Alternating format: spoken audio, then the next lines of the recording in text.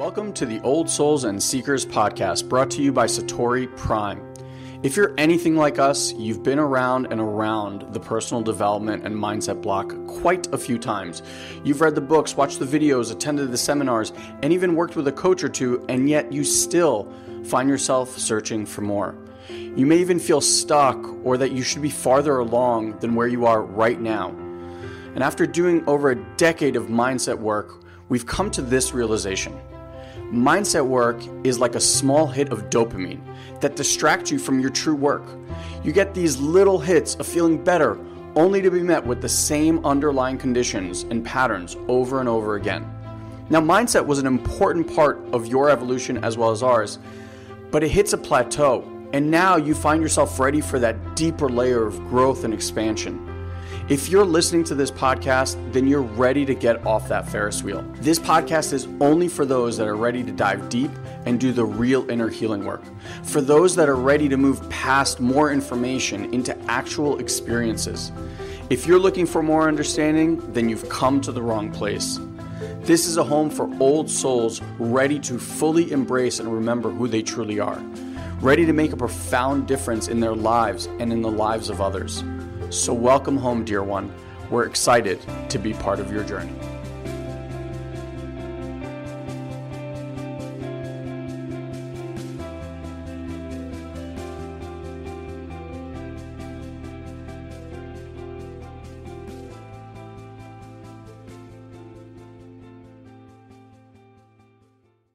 What's up, everybody?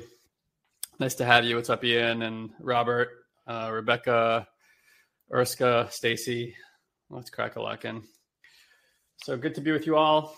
I thought that we would maybe start with just like a quick drop in 3 minutes with everybody. So if you're coming in, hey Nina, if you're coming in, why don't you just get comfy? Let's kind of set the tone today by setting this space today. So close your eyes. Just get a few minutes of presence today. So even if the rest of your day has been tumultuous, or you're currently tuning in from work or taking a break, just take a few minutes of presence for yourself today and give yourself that honor and privilege. So close your eyes, take a few deep breaths, and bring your awareness away from the center of the head and orient it more to the space around your head first.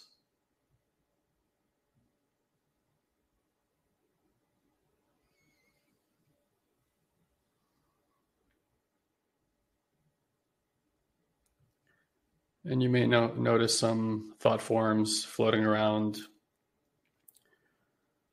You may notice some tension in the body, tension in the face.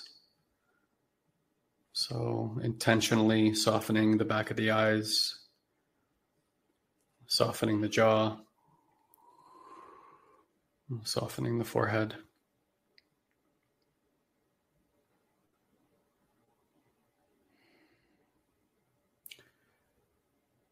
And instead of trying to relax or make something of this moment, simply be observant of whatever is arising. So if there's tension or thought forms, you're welcome to include them. Do not try to control the mind. Do not try to control your thoughts. Just be observant of them and recognize them for what they are. Thought forms appearing and disappearing. And you are simply the witness that is watching.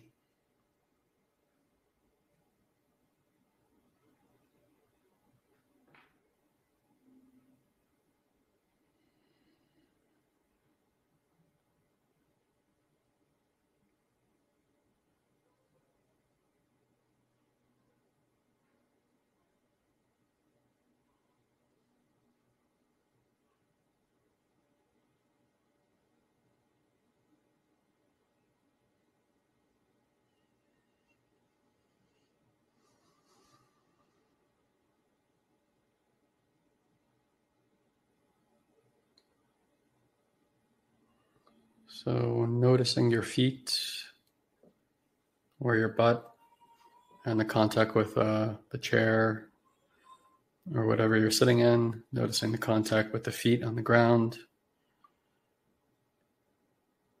And see if you can just relax the body a little more and just offer the body into the support of the ground and the chair. Noticing that something is holding you up.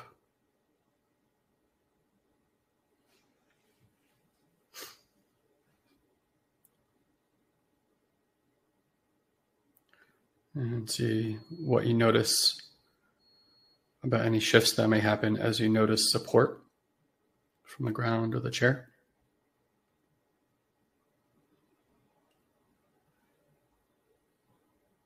And then noticing the stomach and your center channel, noticing the heart and the throat, seeing if there's any sort of tension or contractions.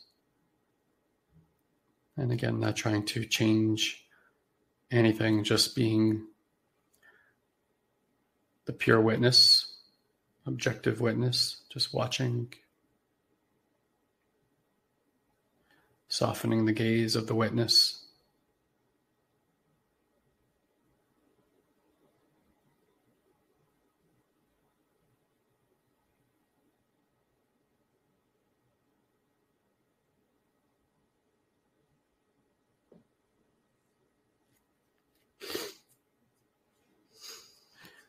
So beginning to just bring yourself back to presence here in the room.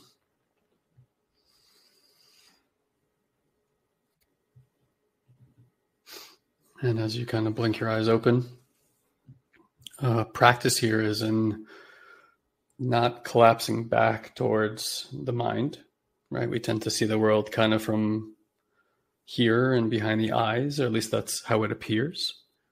As a reminder, if you're new to our work or if you haven't done much of our work, this is just where we've been conditioned to put our awareness. But awareness can be played with, and you can find different dimensions of awareness. And one of the key factors for meditative practices, and if you haven't done our type of meditations before, it's really what differentiates them, is that we don't do meditation to try to quiet the mind. We don't do meditation really for any goal at all other than practicing being in the seat of the witness, in the chair of the witness, and allowing for life, energy, consciousness, thought to roll and move through. And the reason for that is because life is constantly emerging for all of us.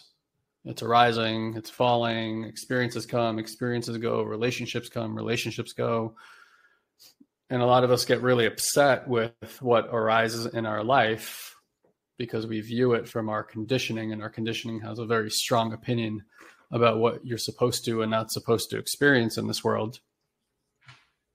And yet it keeps happening anyway, regardless of your opinion of what that is and how that is, right? So the real training, and this is what we work on for years, we can work on this for lifetimes, is really practicing and bringing yourself to this awareness, which is you are the witness that is viewing what is unfolding. And if you can let go, or at least witness the opinions that come in the face of that, but not merge or identify with them, then it tends to be that the pleasure of life comes not from the circumstances themselves, which is what most people are stuck in the matrix of that, but it's in purely the witness itself is the pleasure, right? So our baseline philosophy here is stop trying to make yourself feel better.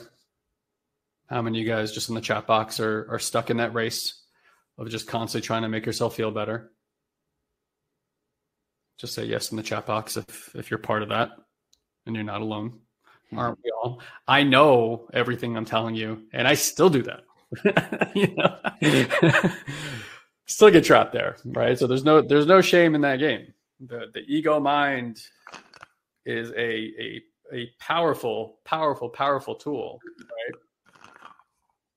Yeah, I was going to say a powerful opponent, but it's really not an opponent. It has its place. It absolutely has its place. Well, I certainly think we can shift the relationship that we've had with the ego mind, it would be a scary human being to meet one without an ego. I don't think we'd survive at all in third density reality. It's an absolute necessary tool to live in this world.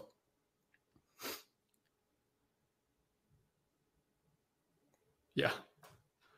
So we're all doing that, right? And again, so it's,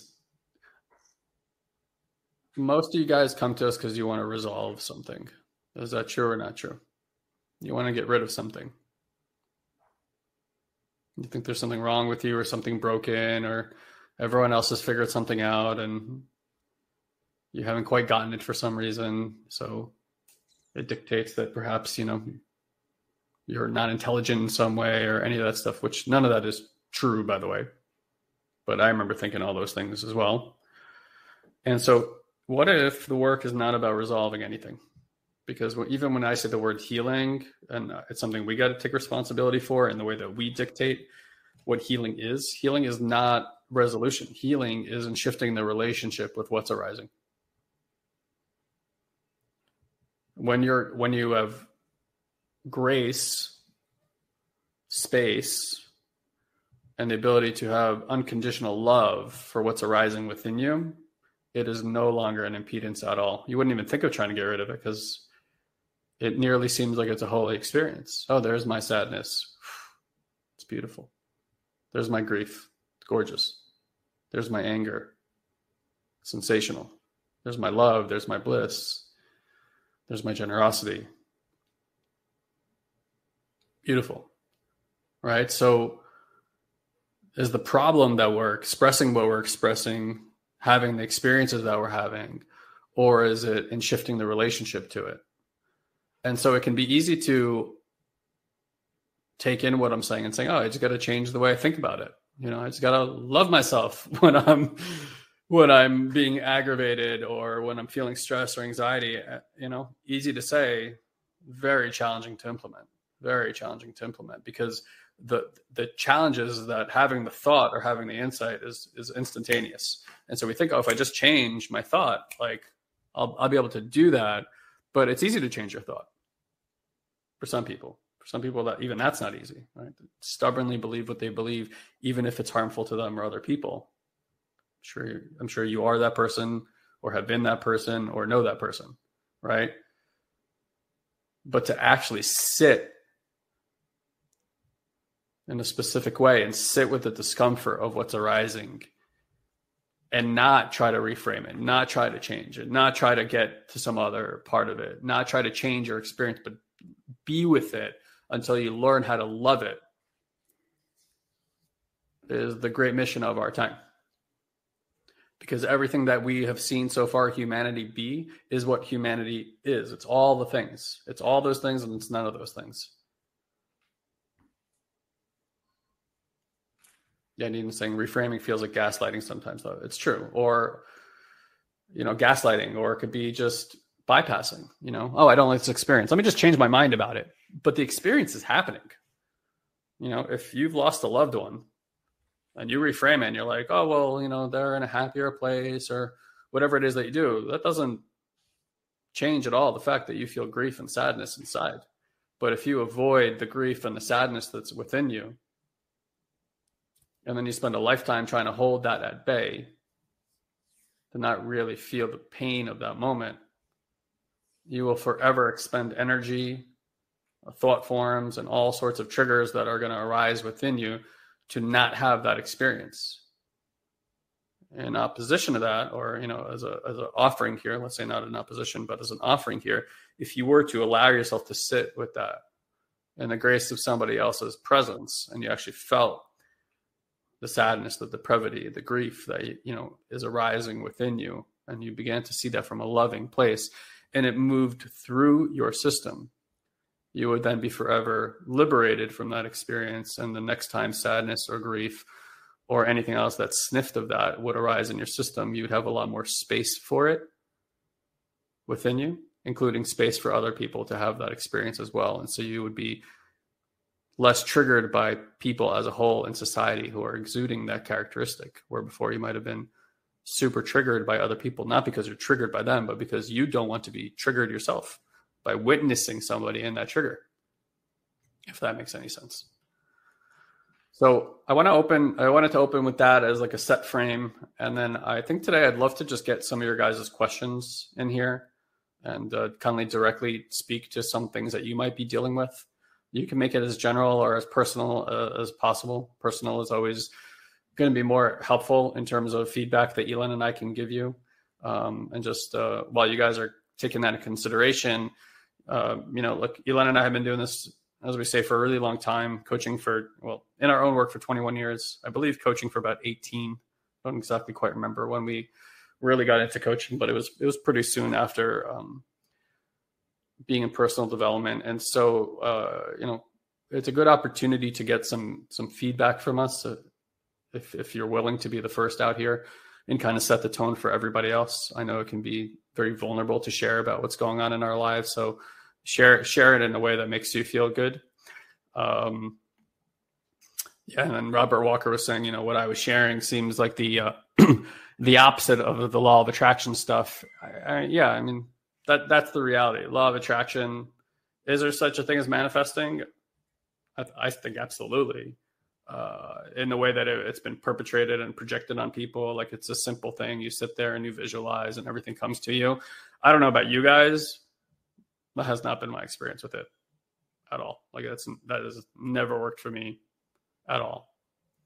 And I think partly the reason for that is, if you're let's use money as a prime example, and you want to think about having $1 million.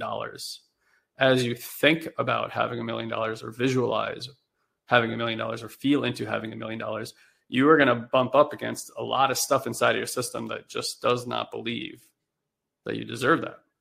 And they might not be using language to tell you that. There might be tightness in your system or all sorts of other stuff arising. So try as you might to visualize it. You can't convince your system to believe something it doesn't already feel, it doesn't already believe. And so that's the work is in really sitting with and clearing all that stuff so that you can live as if that thing has already come to pass. Like for me, that's what when I do stuff like that, I look at, where are the edges of what's happening inside of my system, because it's for most of us, maybe Ilan, you can chime on this too. It's nearly impossible to discern what you actually believe. I know it seems so simple, like, oh, okay, what do I believe? And you just kind of spit game and you say the thing. But in my investigations and all this time that I've worked at, there's so many parts of you that won't come forward and actually tell you what they believe. They are unconsciously working behind the scenes. It's either in the felt sense, or sometimes you're like, I didn't even know I believe that. But when I look at my life, clearly that keeps happening. Like, where is that being sourced from? Because I don't have that belief even, but it keeps happening anyway. So something else is at play that we can't see, or that we can't discern, or we can't speak to and get to and to that understanding within our own system. And so there's a lot of unconscious system, so to speak. And when we think about unconscious, we think like, oh, I can't think about it in some way, or I'm not aware of it. But the reality is like you can feel through awareness practices, very subtle things happening in the body that don't need to talk or have voice at all. Bro, I don't know if you want to speak to that at all. Or, just pick up the conversation where you feel, or, read a question as you please. Yeah. I was trying to see if people were going to actually drop some questions in there. Yeah. So, Rebecca, there was a Q&A here. I'm stuck. Sharon was saying, I'm stuck in destructive thoughts from last week, fueled by pain. So you can kind of generally speak to that if you want to. Let's see.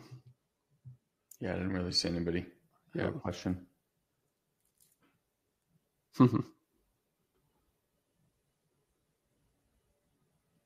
So you can either do Nina's, about anxiety and stress and not allowing other people's experience to be your own. I think just extrapolate from the questions what you will and kind of go with it. Yeah, she just reaffirmed that question in the Q&A. Got it. Okay.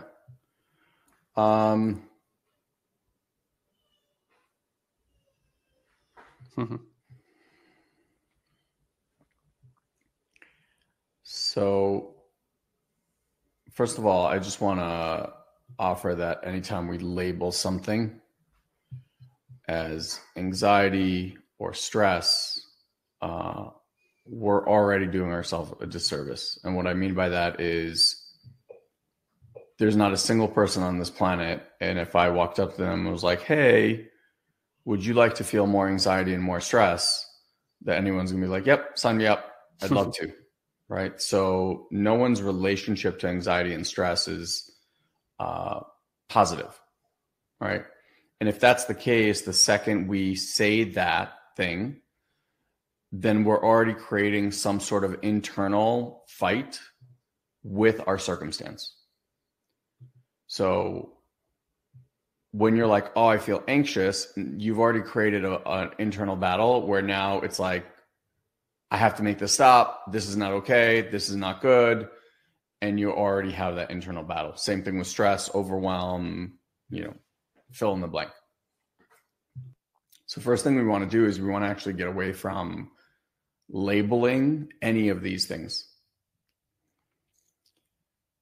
The second piece, and this is where we can kind of use a little bit of the mindset stuff as well as the growing up work as well as the waking up work. The notion that anyone is doing anything to you or anyone has an impact on you. So, Nina said like how to not absorb other people's anxiety and stress. It's like, what we're really saying is that when I'm around this person, because my evaluation of them is that they are stressed or overwhelmed or anxious or whatever it is, I'm taking that on. And yes, there are empathic people who walk through life and they're just kind of like a sponge for everything that's happening. And that's a whole different conversation. Ultimately, if you like, I'm visual, so I'll just paint you this visualization. Like, to me, every single one of us is connected to every other being on the planet. Obviously, you have a lot more connections to people in your own household or people that you're close with, but in general, like we're all connected. So basically what happens is there's these like energetic waves that we're all sending out into the ether. And when that wave hits our system individually, it's going to have some sort of reaction, some sort of that energy is going to hit something in us, etc.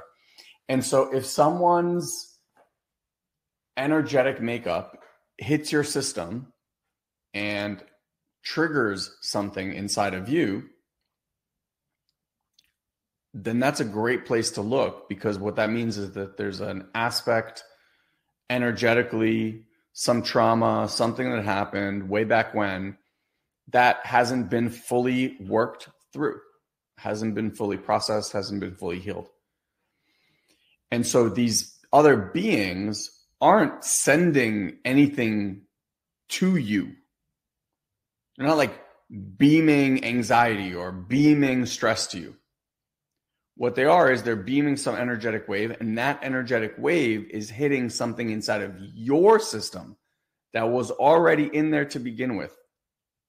They didn't like plant a chip inside of you or like anything like that. It's in you. And it's a great opportunity. We talk about this at the live event, how relationships are one of the greatest opportunities for our healing. Because it's inside of those relationships that we get these aspects of ourselves highlighted so that we can now bear witness to them. And so for me, I just want to preface this. I'm not saying that you need to love every single person in your life for, get to this place where like no one can do any wrong and all that. Like, there are just certain people and certain energies that one does not want to be around. Like, I don't love to go and sit in heroin dens and just soak up that energy. Like, I don't love to be around addicts, like I don't love to be around people who are narcissistic or, ego driven. Like, I don't enjoy it. I'm not like, yes, these are the people that I want to hang around with, Having said that, though, I have created in my nervous system through different types of beings and experiences a resiliency to create a distinction that we call mine, not mine. And so when I feel someone else's energy, or me, not me. Me, not me. When I feel someone else's energy, I'm clear whether it is my stuff that is arising and for me to witness, or it's simply someone else's. And if it's someone else's, I can allow it just to flow through me without having that constriction around it. I think what happens to most people is they feel that thing hit their system. And then because, like I said in the beginning with the label, they're not focusing on the sensation. They're actually focusing on what the mind is saying about the sensation. And they're like, this is anxious. I feel that, right? In that moment, everything contracts in our system and we almost like constrict the flow of the energy. So as it moves in, it wants to move out as well. But we are the ones that are like bottling up inside. And now we're starting to process all this other stuff. So all that to say, like, one, I really don't believe that anyone has the power to inject anything inside of you in a way. I think at best what they are doing is they're simply helping to highlight certain aspects of yourself that you haven't fully worked through. And then two is I believe that as we do a lot more of this work, and what I mean by that is being able to sit in presence with a practitioner, being able to sit in group fields and soak in that experience, being met and seen and witnessed by other, being met and seen and witnessed in group. When you do all of that, it actually allows you to start to create that distinction I was talking about, me, not me, and allows you to be more open. Michael Singer talks about like the keeping your heart open. So it allows you to really keep your heart open while all this stuff is moving through. And the less we constrict, the less it stays bound up in our body. Because at the end of the day, energy just wants to move, right? It's a flow. Yeah. Yeah. So just, kind of picking up on the theme here from some people, whether it's, stress or negative or destructive thought forms, just for a moment, investigate this for yourself. Here's our ethos here. And I think it's a universal principle ethos, but worth noting. It's like when you're coming to someone to learn something, a teacher, it's actually stupid for the teacher to give you an answer. Because, mine and Ilan's answers are based on our personal investigations and what we have found is anecdotally true for us. Now we see patterns with people and they seem like universal principles, but not everyone views the same thing, right? So what's the real job of a teaching or a teacher is not to tell you what to see, just simply to show you where to look. And it's really upon each of us as individuals to then look and investigate, get curious, and then self-verify and validate within our own experience what feels true. So for those of you guys who are dealing with destructive thought patterns or negative thought patterns, and again, I think that's pretty normal for a human being, at least in the current situation and conditioning that humanity seems to be in. Trying to control them or get rid of them, just sit there for a moment and feel what that's like. And then you tell me in the chat box if that's working for you to try to gain control over that mechanism.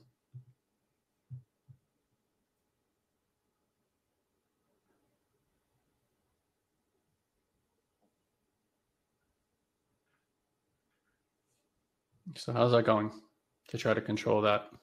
Is that working? Yes or no in the chat box. Has anybody been able to control their thoughts at all? Yes or no in the chat box.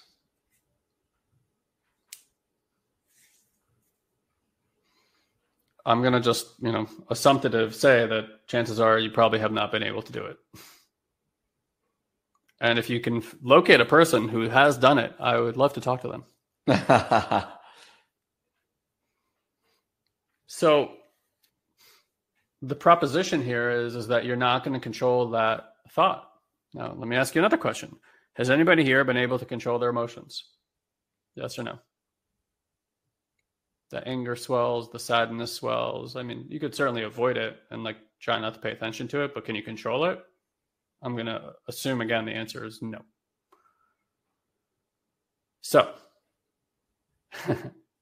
then people come to us and they go, how do I control my thoughts? How do I control my emotions? Can't do it. So if your proposition is to come to us and say, well, you got to teach me how to do that because it seems like you guys have learned to do that. We haven't. I've never met anybody who's done that. And Ilan and I get to talk to a lot of people, and also a lot of really wise people who've done work for a very long time. And they can't do that. They can't control their circumstances. They can't control their mind. They can't control their emotions.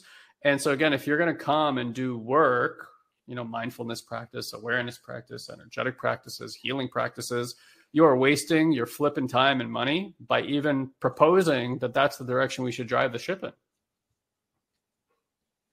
Don't do that. You can if you want, but you're going to waste your time, which is okay if you're into wasting your time.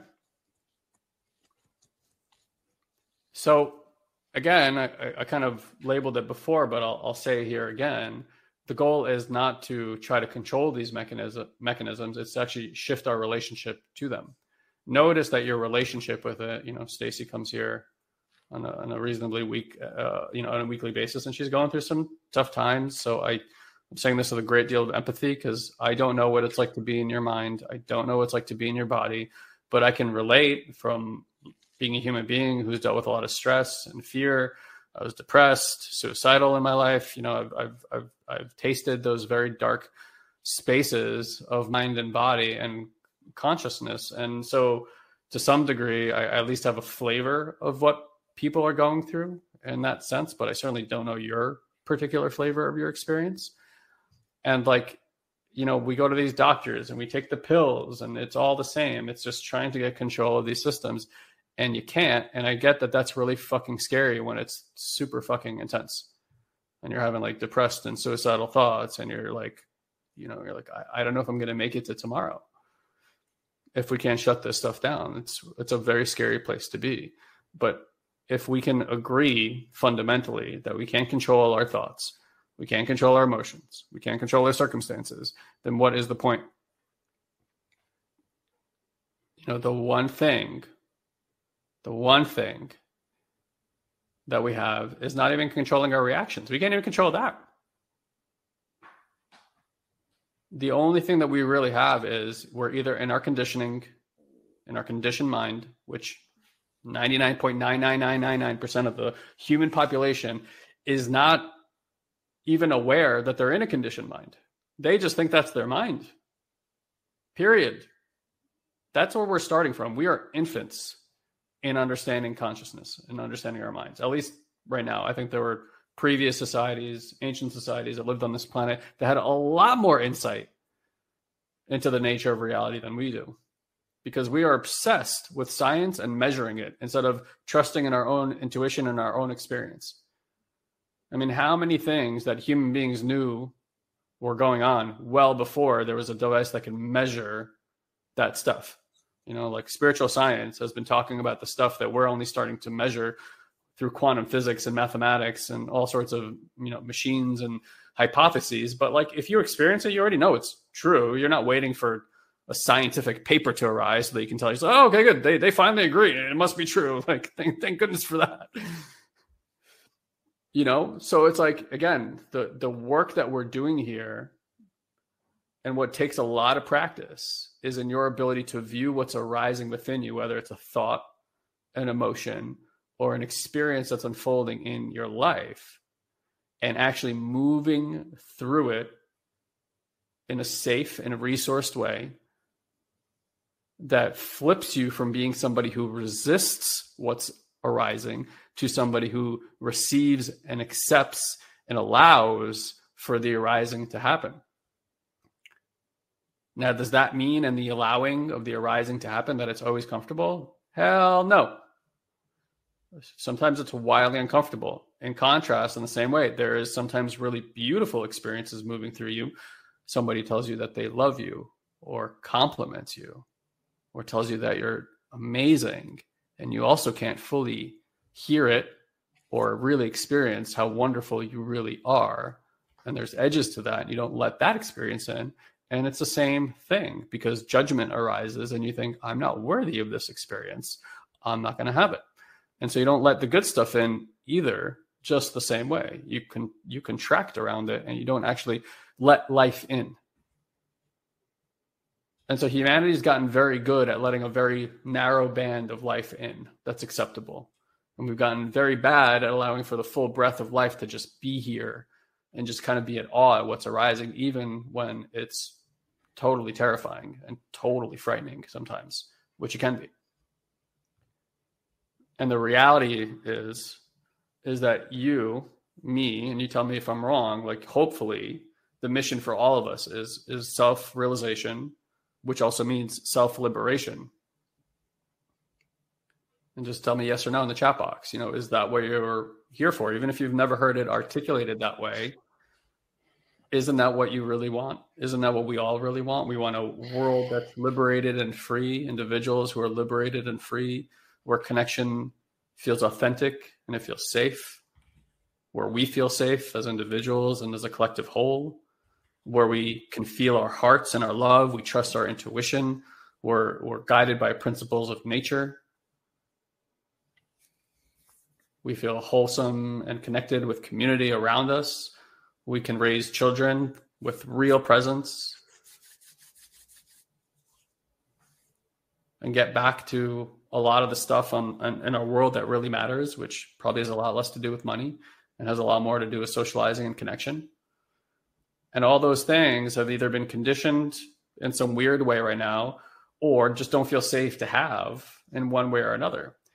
And so I can only tell you from the journey that we've been on, last 21 years, and even more intensely the last 7, doing the type of work that we describe in our live events and in our level 1, 2, and 3 programs. It's like there is no light switch that I have been able to find that clicks it on and clicks it off. It has come with extraordinary commitment on mine and Ilan's part to do the work that we've done. Even more commitment to be the type of people that are going to take that work and translate it and transmit it to other people in this world. I say this oftentimes, at great risk to us sometimes in our financial lives and our well-being and stuff like that. Mostly because we literally just can't seem to help it. Like that's that's what we feel like we're designed for. If the human body, if everybody on the planet is part of a human body, cells play different roles in the human body. Some are here for the intellect. Some are here for the felt sense. Some are here to clean up the muck. Some are here to whatever, right? Like just like cells in the body, they're all specialized doing different roles, making the whole work. That's how humanity is also. You cannot look at any individual person and go, oh, they're doing it the right way. That might not be your purpose. That might not be your tone. What I can at least somewhat agree on universally is that everybody wants to be free.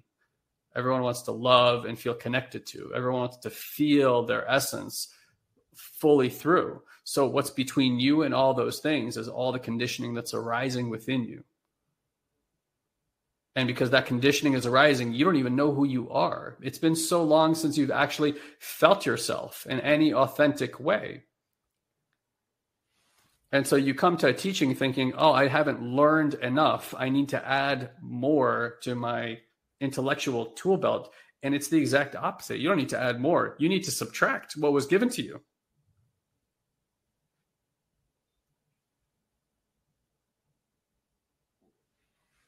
You need to remove the cloaks and the veiling that's been put over your eyes and over your heart and over your minds, right? And that means feeling through everything you've never wanted to feel through. Feeling through all the things that you've avoided an entire lifetime that were probably really painful when they happened and continue to be really painful as you hold on to them. And so the fear for everybody and why you're not free of it. So if your mind is going crazy and on loudspeaker, I promise you, there is a correlated sensation in your body, probably of tension or pain or collapse of some kind. And what your mind is really doing is it's trying to draw your attention to that sensation. That's why it's so overreactive. It's trying to deal with that discomfort, and that discomfort has been there a long time. And the more that you avoid it, the worse your mental state gets. And I understand that asking you to turn and look at what you have been avoiding your entire life is a big ask.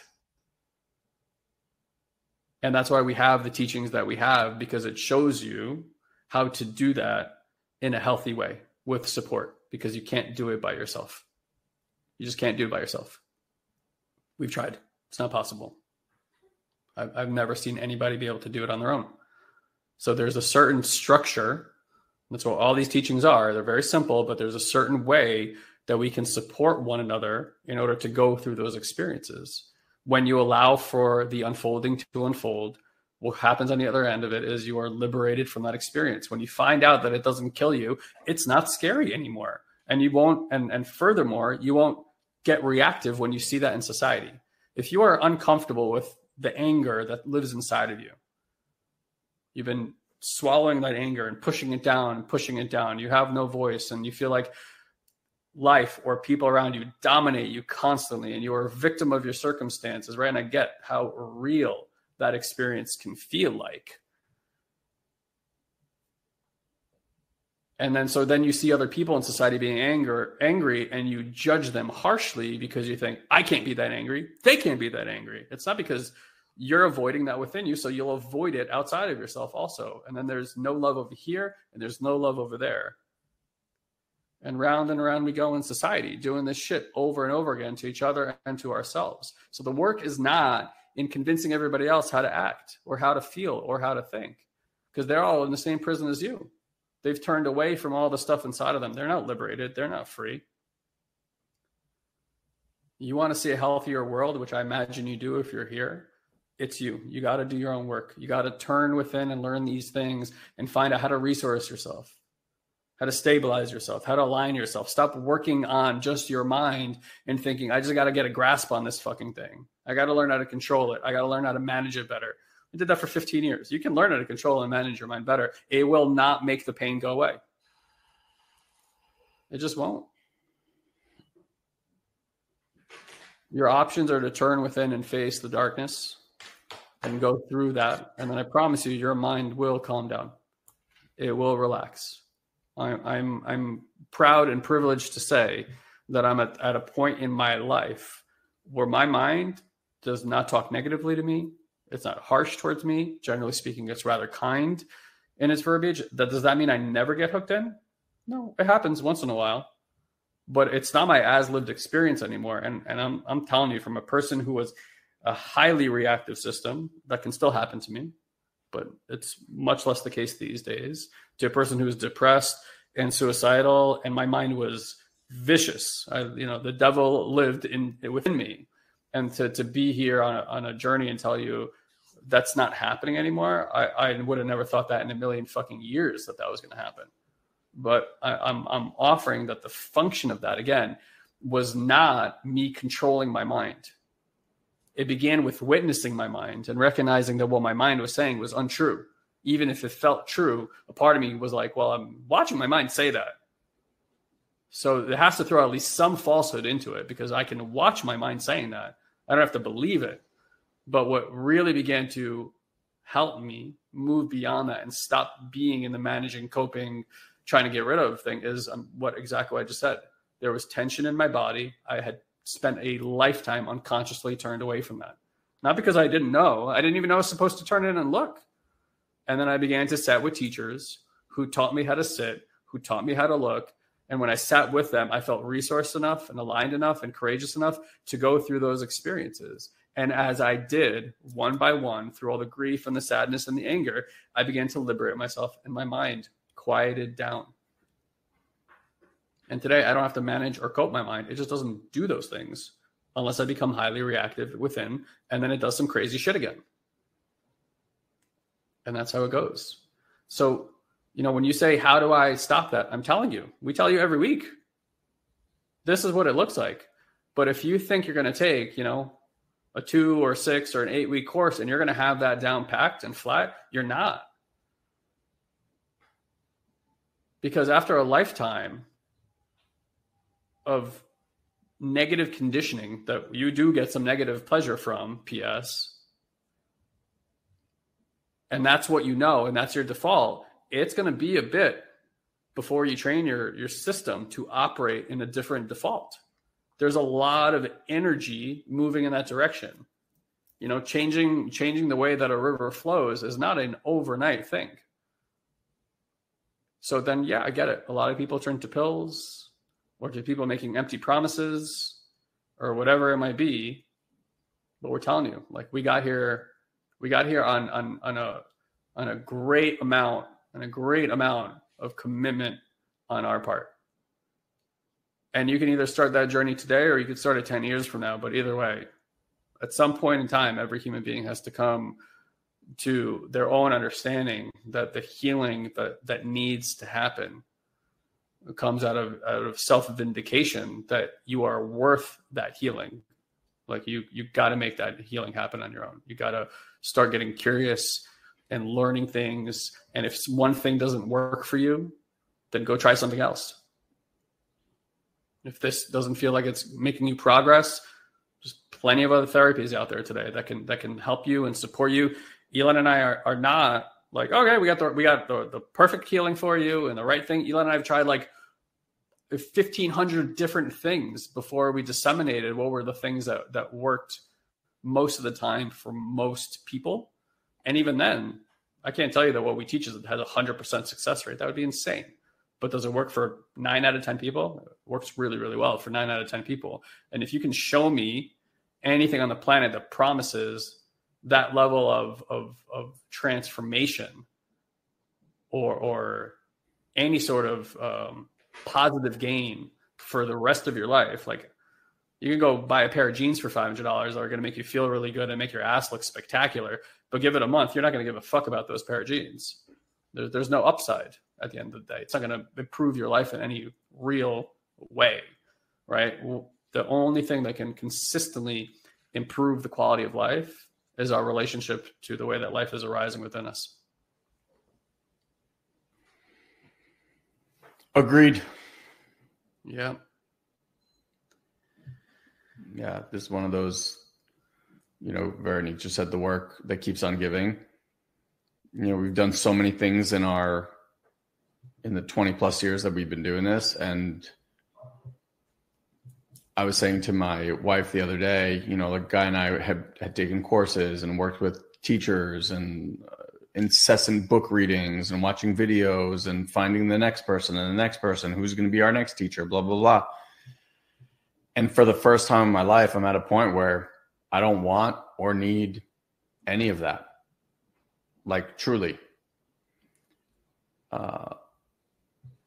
Because when you realize that all of that is within you, then all you seek is people, experiences, teachers that keep bringing you in there, that allow you to find depth in there, that help you find your truth, that help you find your wisdom, that help you unlock your own doors.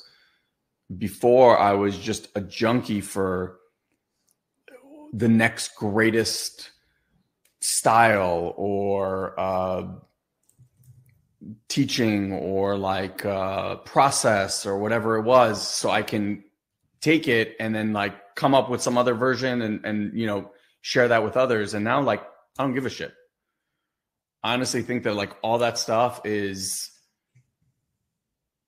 done because most people are doing this work through their mind, and the mind needs order, the mind needs processes, the mind needs concepts, the mind needs ideas.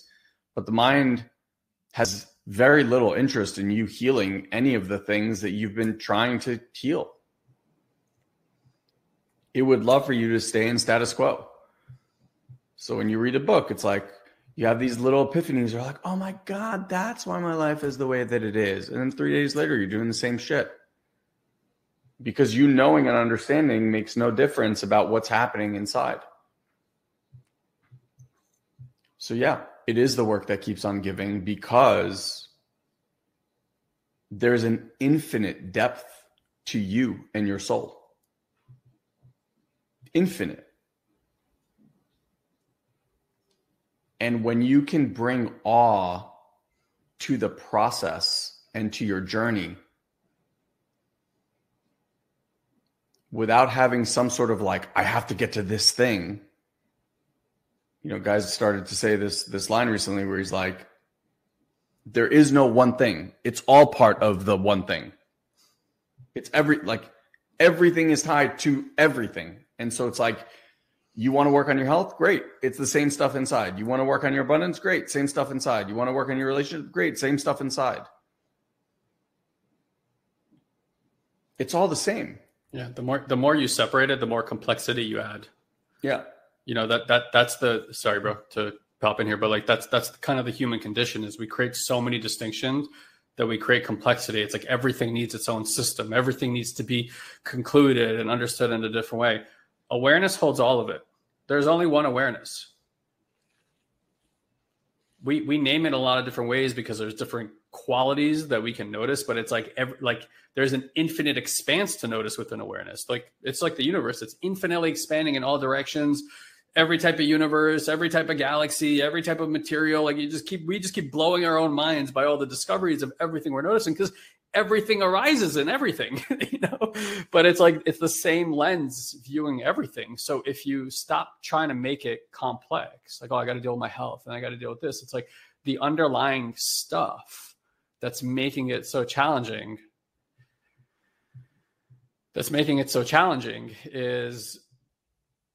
Is your own stuff, is thinking that it's different in some way. It's really the conditioning that's underneath. It really is. So the more that you dig into that, and again, you know, Stacy, I get it, right? Like your mental landscape, but it's like having a conversation with Ilan is not going to stop that from happening. Yeah. You know, doing MMI is going to give you tools, but like it's going to still require daily mindfulness on your part to view and look through those lenses at those parts until they slowly lose power over you. Because right now, you're not having them, they're having you. Yeah. Yeah. Like when people are in the spot that Stacy's in, and, you know, we come across people because people find us all the time. It's like, you have to get out of the thinking that there's something wrong with you. And you have to get rid of, how is this person still in here? Not sure. We have our first troll. Yes.